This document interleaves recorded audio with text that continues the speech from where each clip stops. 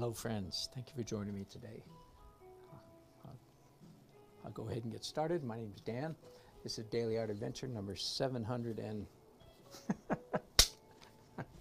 come on, give me some slack. It's been at least 2 minutes since I wrote that down. Daily Art Adventure number 717.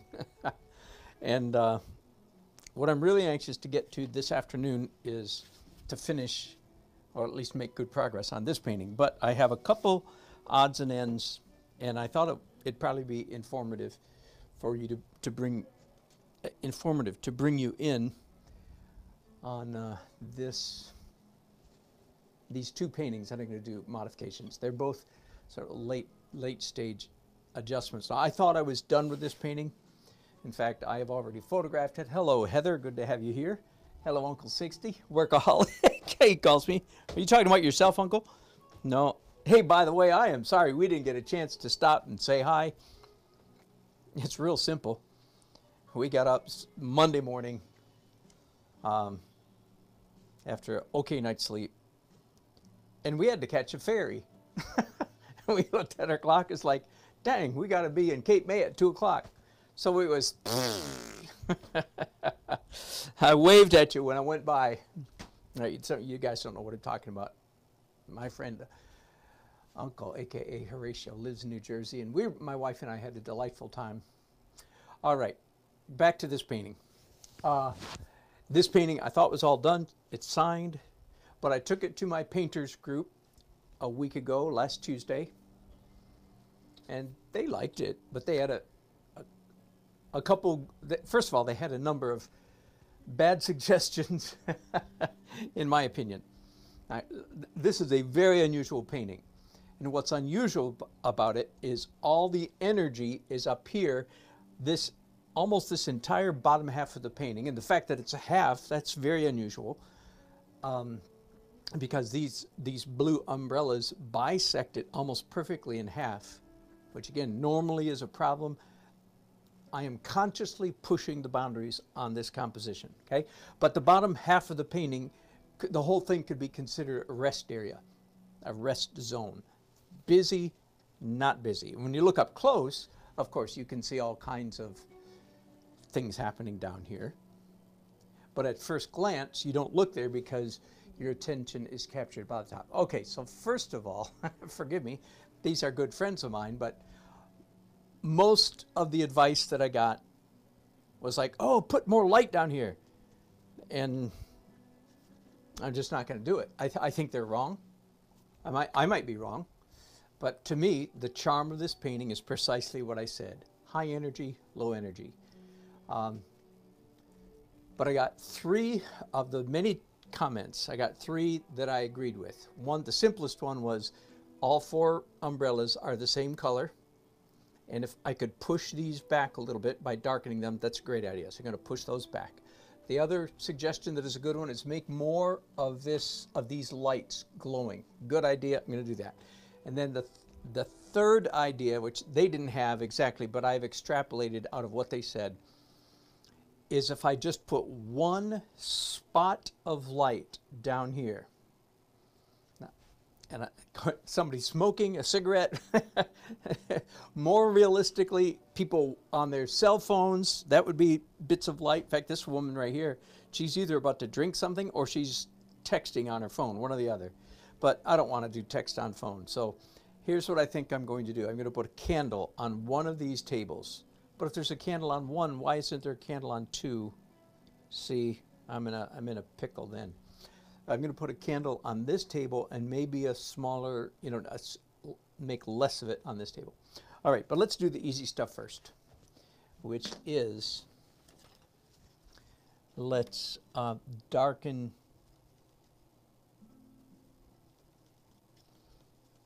the distant umbrellas. Now, by doing this, we are really not striving for realism per se. This is a visual trick. This is not an indication of what I actually saw. When you're there in person and you look at all 4 of these umbrellas, trust me, they are all essentially the same color to your eye. Does that make sense? So once again, as painters, I just picked up a little tiny bit of raw umber, by the way, so that I could tone that down a little bit. So what we're doing now is not realism, it's painterism.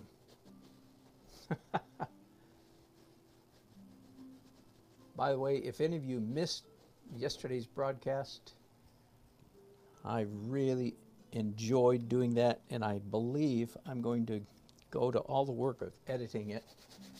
I have a feeling it's the kind of broadcast, what I did yesterday, a lesson in real painting. It's the kind of thing, in fact, for some art classes in the future, some of my art classes in the future, I might say required viewing. In fact, I might start a small list. Before you come to my class next week, you must have watched these videos. What do you think? Would that be mean? All right, I think that's good enough. Done. Done with that. Now the next thing that is pretty easy is make these lights up here. I like all you guys greeting each other. That makes me smile.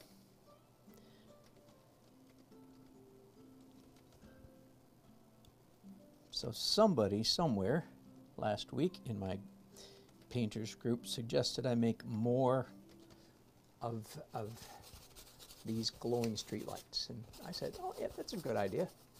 That's a good idea. I can do that.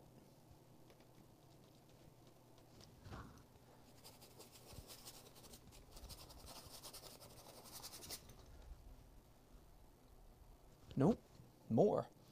More glow, more mess, more glow, more mess.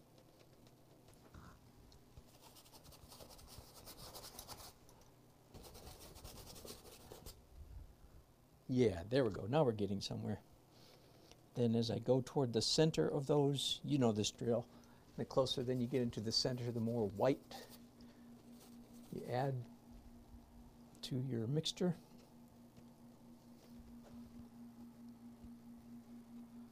In fact, I think that those are just large enough they could handle a little slab of palette knife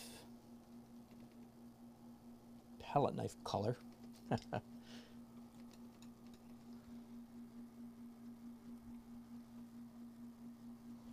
That will actually make them jump off the canvas and be a little bit brighter than paint applied with a brush. All right, that's done. That was easy, wasn't it? Now let's go down to the tricky part. Down here at the bottom of the painting where my friends they wanted me to put more lights in the windows, more reflection on the, whoops, I've got a little problem here. I am afraid that I am out of Indian yellow up here. Let's see if I can mix up a color comparable. I'll stay at it. All right, I think that's good enough. So, candle. One major one and one minor one.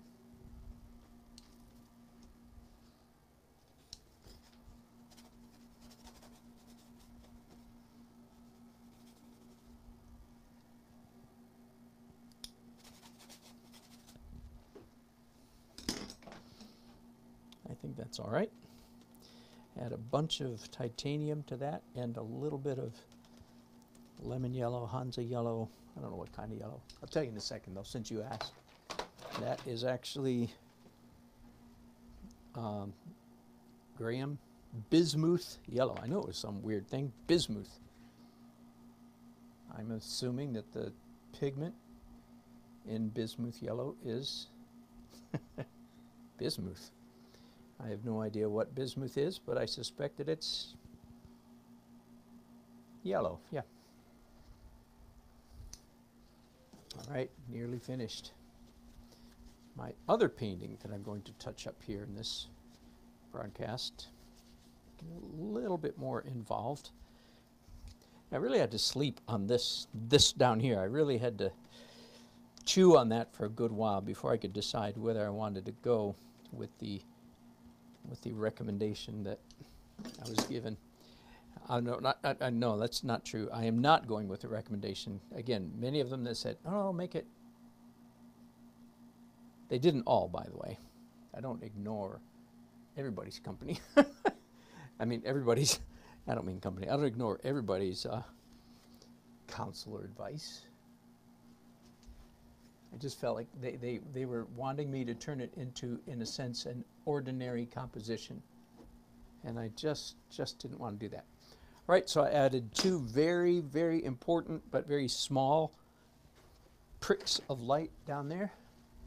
And yeah, okay. Now it's all a rest area except except those 2 points of light. All right. I'm going to call that again done. I have to photograph this painting again. By the way, if you have not seen one of my videos, I think you can just do a search in my YouTube channel. I think you can just do a search for photographing paintings. I think I've actually done more than one broadcast. And if you're someone who has to photograph your own paintings, then that it may be helpful to you. It involves a garage door. So if you don't have a garage, if you live in an apartment, sorry, it won't help you very much. But I've discovered a garage is a good way to photograph paintings. That's all I'm going to say about it right now. All right, but I am, however, going to raise up. Bear with me. I'll be there in just a minute. I'm going from a large vertical painting to a much smaller horizontal painting. All right, now this is a painting I started last Wednesday. Today, here it is, Wednesday again. No, wait, what day is today? Today's Thursday. My goodness, time flies when you're an artist. I started this painting Wednesday a week ago. And this was one of those paintings where I was pretty happy with it when I was downtown in the dark working on it. Came home, went to bed, you know. Got up the next day, and when I looked at it next time, I went, oh, no, it was okay, but no, it's not. it didn't ring my bell terribly much.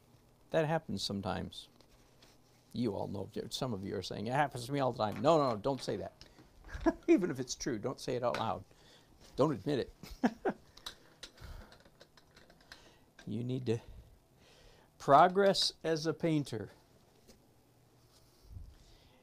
is 10% correction, 90% encouragement. I'm talking about your inner talk, your inside your mind. How do you talk to yourself as a painter? How do you talk about your artwork?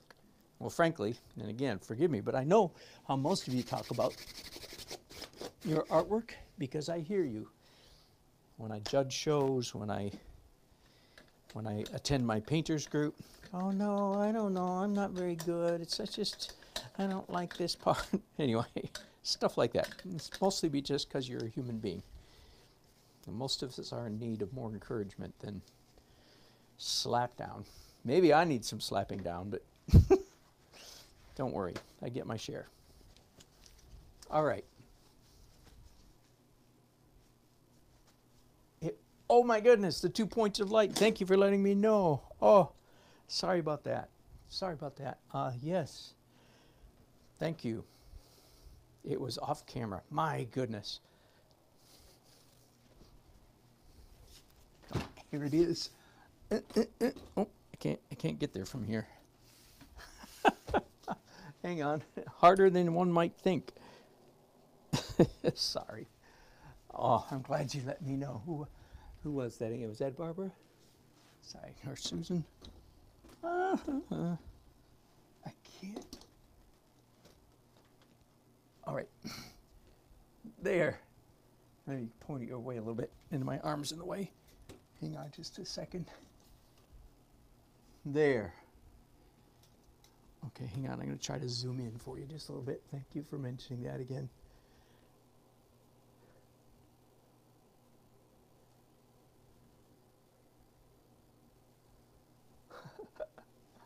Uncle Picasso. Right? Thanks for asking. Again, there's the big picture, and there's the details. Right?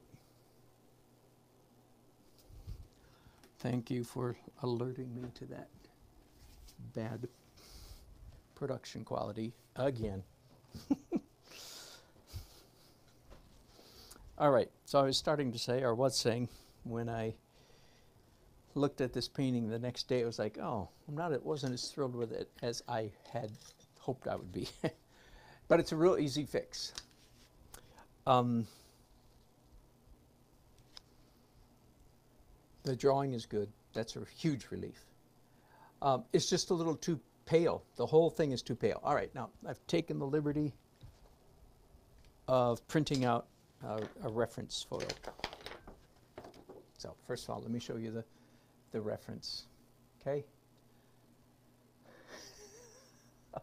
Uncle, mess my basement up. I understand. So there's the photograph. There's the painting. I'm going to leave this here just for the moment.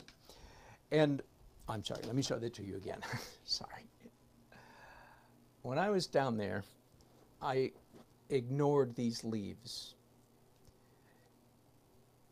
The leaves weren't, the foliage wasn't pronounced like this until late in the evening when the sun was backlighting these leaves.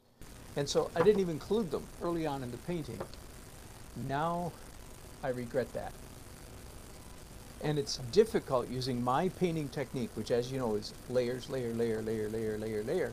It's hard to add something, but I am going to do that to this painting, partly so I can show you how I go about doing that. Now, why is it hard? The reason is because my painting technique is predicated, is all based on layers of transparent color. If I slap any color on top of this painting, it's going to look like an out of place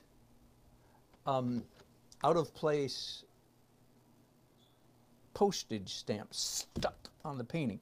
Because if I paint opaque on top of all this transparent, it just won't work. So it's not easy to add a big element to a painting like this, but it can be done, and that's what I want to show you. Now, whoops, we seem to have some connectivity issues. Let's wait till we're going here again. Hang on, or maybe I've just lost my monitor. Let's double check.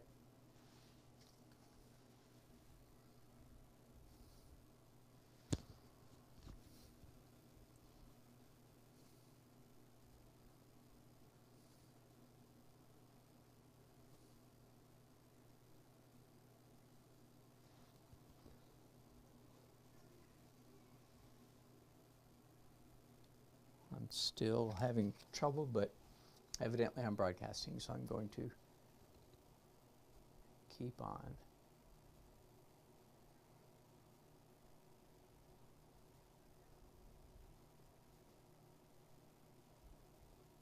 All right, David, read your comment and I'm looking. It must be something in the camera angle because these are darn close to correct, if they're not absolutely correct. These lines, the lower part of, so anyway, must be something in the angle that you're looking at.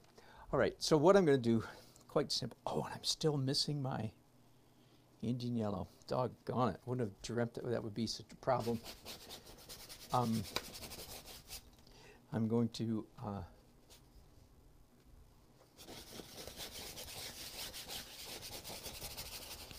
first of all do a glaze over the whole painting because the whole painting is dry. So I have the liberty, and I'm basically going to warm up everything that's in the sun and darken everything that's not in the sun.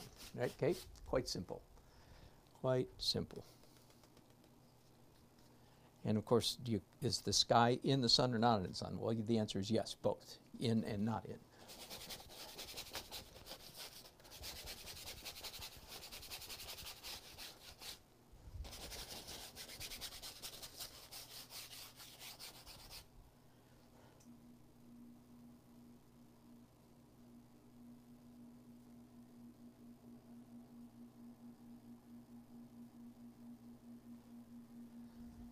Okay, Uncle 60.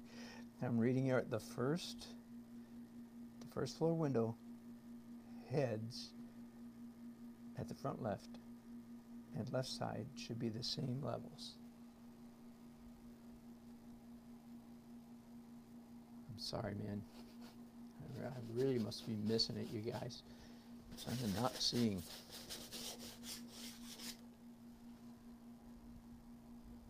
No, the horizon is right there. All vanishing points are going. I'm sorry. If I'm missing it, I'm really missing it, which of course is very possible. All right, so I'm just about done glazing the warm stuff. I'll clean up those brushes later. Now let's do some more glaze on the cool stuff, and then I'm going to show you how you have to, what you have to do to make changes on a Dan Nelson technique painting, where everything is built up of layers and layers of transparent color. Now, I'm not there yet. I'm still just glazing. And the other night when I was painting, I made a conscious decision to give the wall of this building a little bit of a phthalo blue. It is blue, you know, whatever kind of rock stone this is, marble. It's brown marble in shade, so it has a bluish cast to it. But I'm now second guessing my phthalo decision and undoing it with some violet and ultramarine. So I decided, and I don't mind there being a little bit of phthalo, but it was too much. So bear with me just for a few minutes.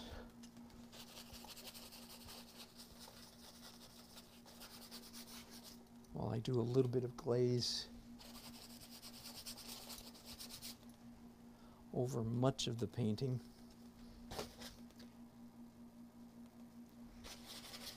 And then in a minute, I'm going to show you how you have to proceed to make to add a major element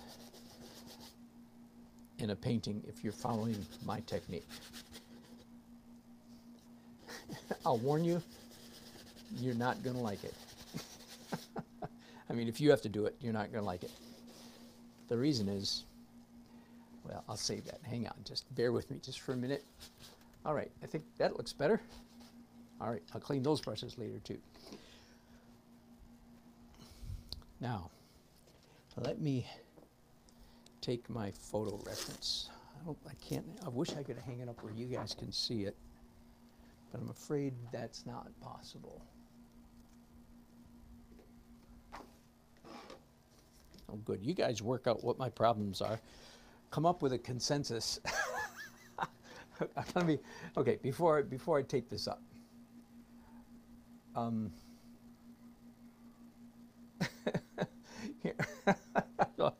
love your conversation. All right, so here's what I want to add. I want to add this foliage backlit by the sun. And I'll read out. Let me take a minute. On the tops of the windows, heads. On the tops of the windows. Okay, are you talking about here versus here? Or here versus, are you saying here versus here? Did I finally catch on to what you're saying? It's like you have to go upstairs. That is correct. We have a name for that in the business. I am with you. Thank you, guys. It's what we call a screw up. It's a screw up. All right. So which side do I like? All right. Good. Thank you. You finally got it through my thick skull. Thinker 888.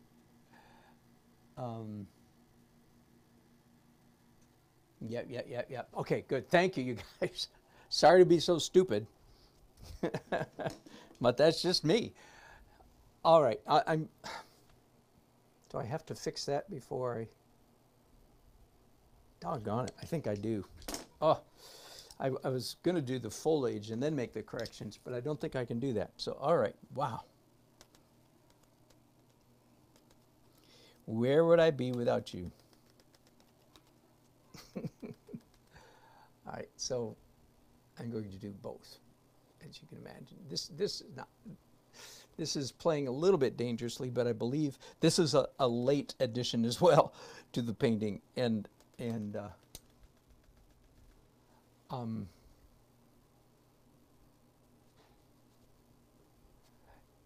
but I think I can do this because it's just small enough. I can get away with that. So that goes up. This comes down. These come down, I should say. This line comes down. And then I have to switch to opaque stuff now for a minute. Whew, wow.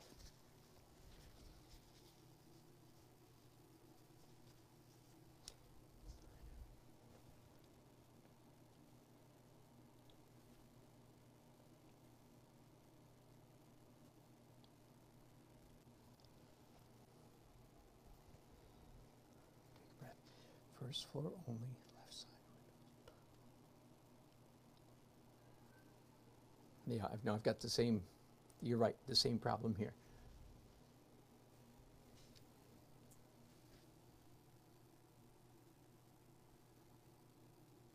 Heather, I think you're right, but let me go ahead and make the change that I think I see you guys have indicated.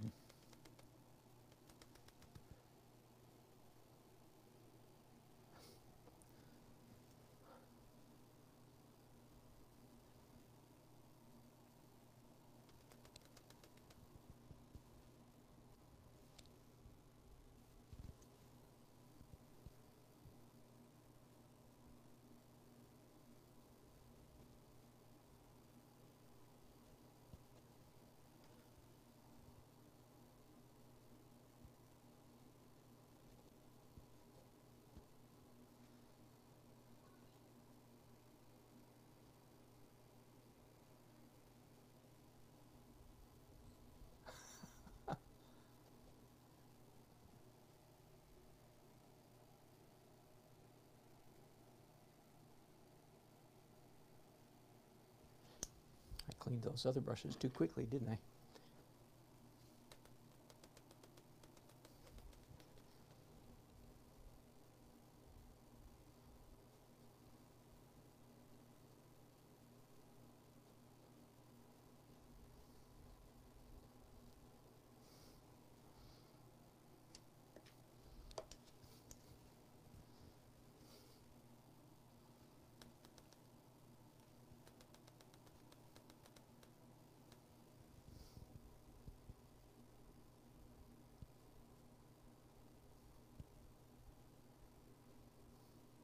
Yeah, too many cooks in the kitchen. I'm beginning to feel that way, but I clearly made a mistake, and you guys definitely clearly helped me catch it. David, I will look at your comments. I'm sure there's something to it, but I'm not seeing it yet. I will, here when I'm broadcasting live, I don't want to take too much time to read too slowly, too carefully, you know, because I want to keep going, keep painting, and not spend all my time with you guys seeing my backside while I'm leaning over reading your chat. So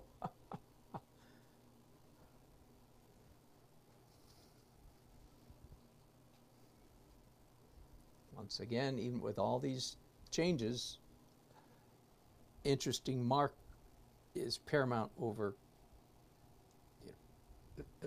accuracy per se, although of course I want it to be accurate.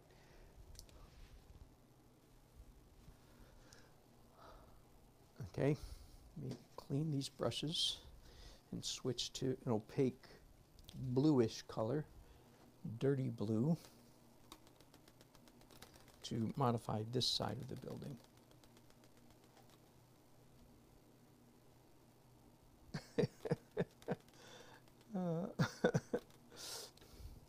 Jan, or is it Jan? Trying to calm down the gang. So, thank you. That's okay. We're making it. Okay, let me see now. Okay, so we raised up to match this, and now we have to raise up the bottoms of these windows. That's not the right color, right value, I should say. It's really pretty close in color.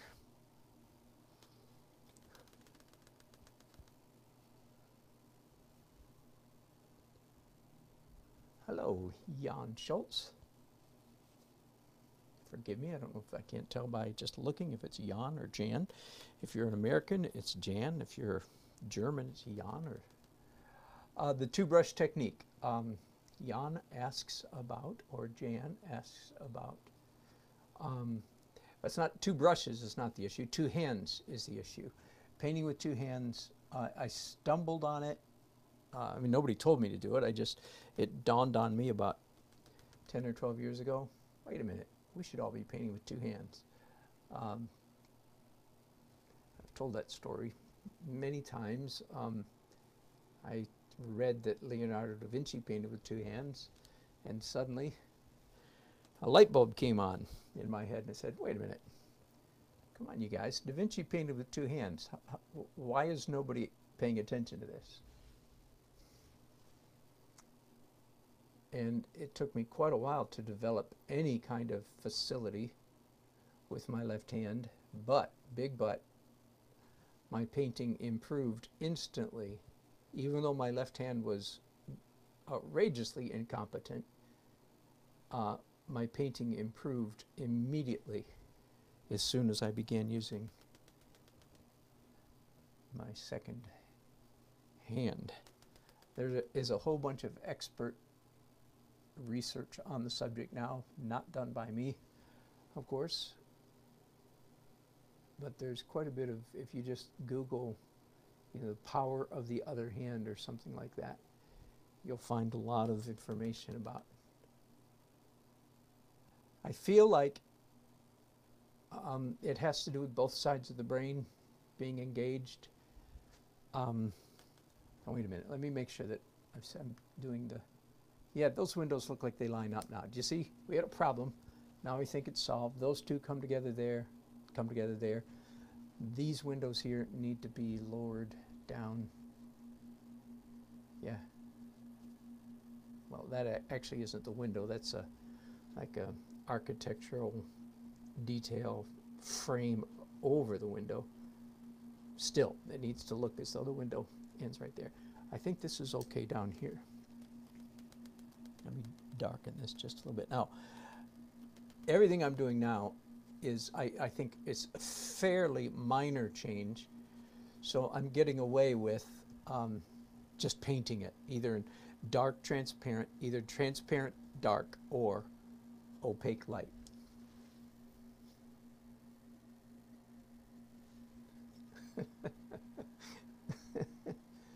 I agree, Uncle 60. I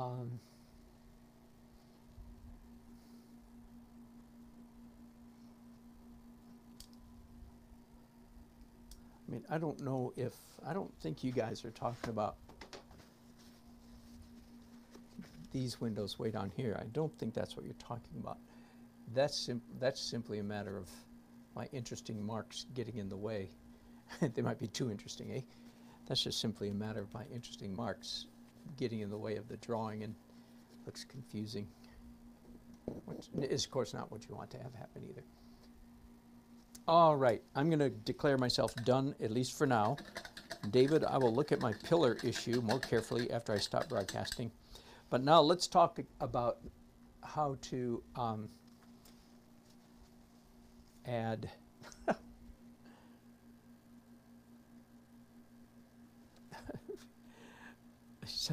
I'm trying to get my monitor to catch up here, folks. So once again, now that we've taken a long detour, how do I add this kind of light object in front of that? Well, it's real simple, but it's not fun, because basically you need to do it in stages. In other words, I am not going to mix up a big pile of pale green paint or yellow, whatever color you want to call that, and slap it on. That would look terrible.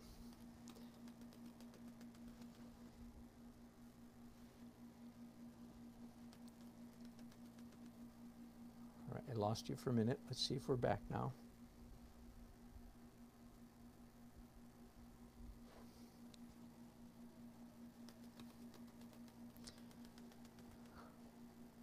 What I'm essentially going to do is paint white or off-white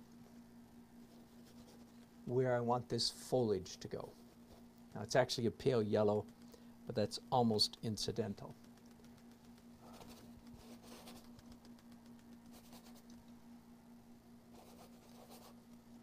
So this is just back to underpainting on top of what was overpainting. Well, so what I'm doing is, again, slapping down a bunch of white or nearly white where I want to put green foliage. This has to dry for at least half a day. And in this case, it will be more than a day because I won't get back to this painting until tomorrow, at which time I will do transparent green or yellow on top of this. This will be dry at that time. Does that make sense? This will be dry, and I will do transparent color on top of this. And then what will I do? Then I'll do, after that dries, I'll do some dark details. And anyway, I'm going all the way back to my